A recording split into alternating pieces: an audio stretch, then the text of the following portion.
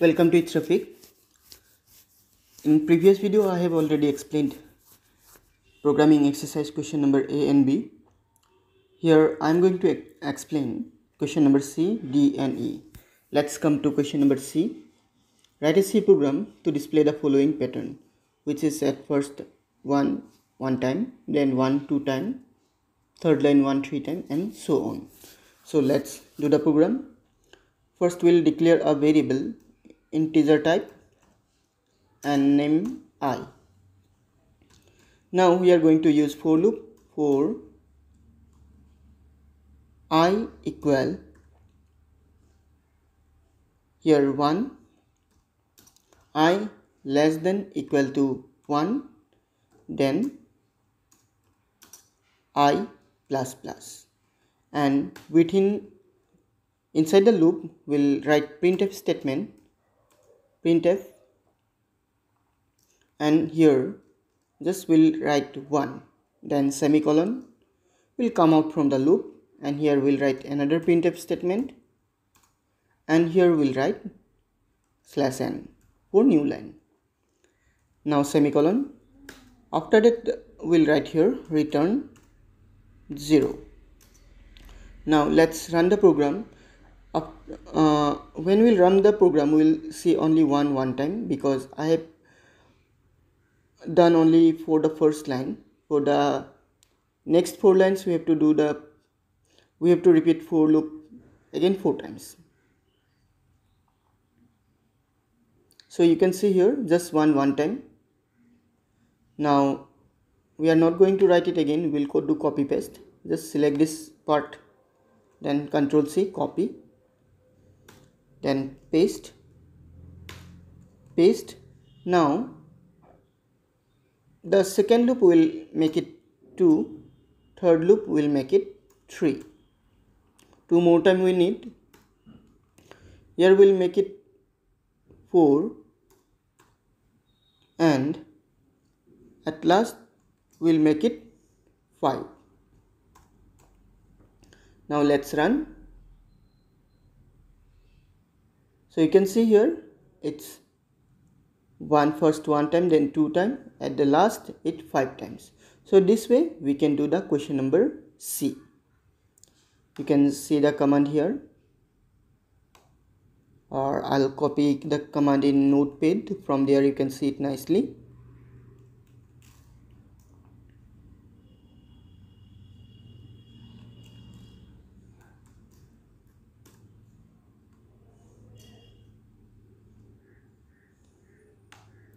So this is the code. For loop will repeat here 5 times. In the next chapter we'll learn how we can do it by using just 1 time only, by using nested loop. But here, as the nested loop concept is not there, so we are just repeating the for loop 5 times.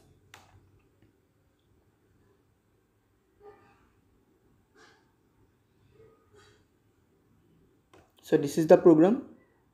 Now let's come to the next program.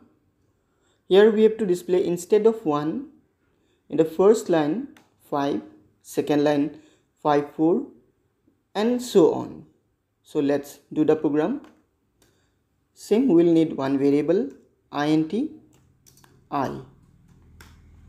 Now we are going to use for loop for, we have to display 5 first. That's why we will write here I equal 5, and we'll have to go till, just here I have to display 1 time only, so we'll write here I greater than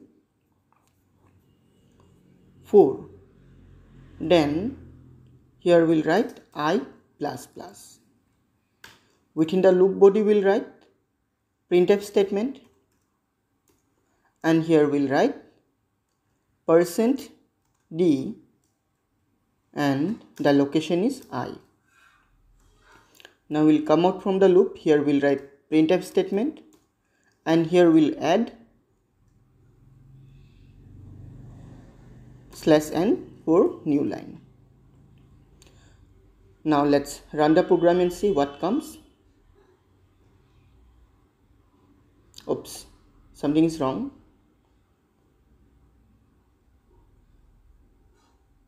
we have to give here I minus minus, not plus plus. Otherwise the value of I will be never come to 4. It will be always like 5, 6, 7, 8, 9, 10. So it will be I minus minus. So you can see here the output only 5. Now we'll copy this part and paste it one more time, then see what happened. Now here we'll make it 3 instead of 4. Means at first it will go to 5, then minus 1, it will be 3. Minus 1, 4, it will compare whether it is greater than 3 or not, it will be greater, it will again display 4. After that, when 3 is not greater than 3, the loop will exit, means we'll see the second line 5 and 4. Let's run the program. So here you can see 5 and 4. Now if we remove the slash n part, what happens? See, suppose I am removing the printf statement from outside the loop. Now you see the output, all the numbers came together. So that's why we need the printf statement here. So we are going to write for loop again 3 more times. Here we'll make it 2. Here we'll make it 1, and at the last it will make it 0 while I greater than 0. Now let's run the program. So you can see the output as same as the book. So this way you can solve question number B. You can write the command from here, and remember this part will be repeat 5 times.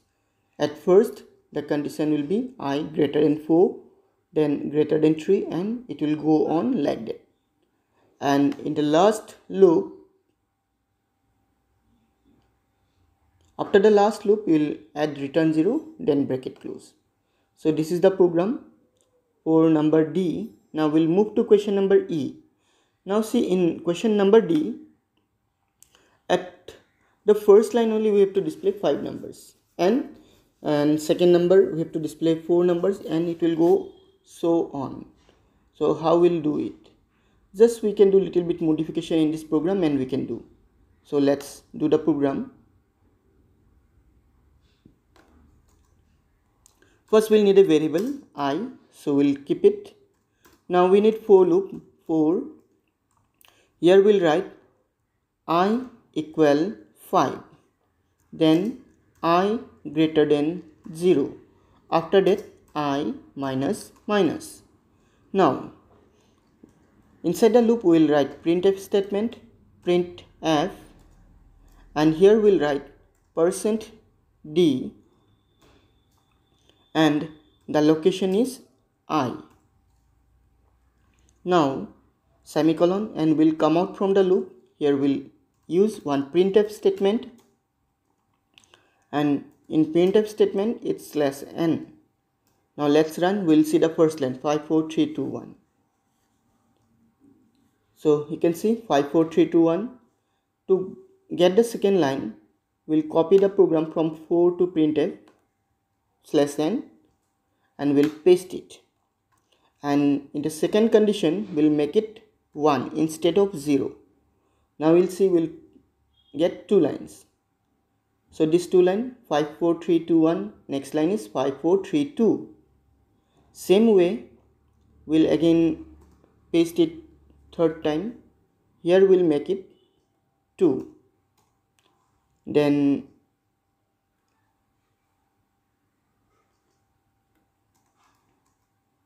one more time. Here we'll make it 3. And one more time, because we need total 5 times. Here we'll make it 4.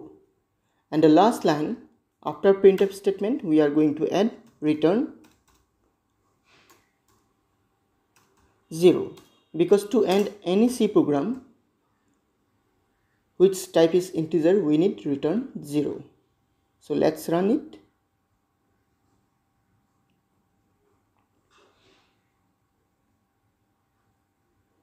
So the output is this way, 54321, then 5432, 543, 54 and 5.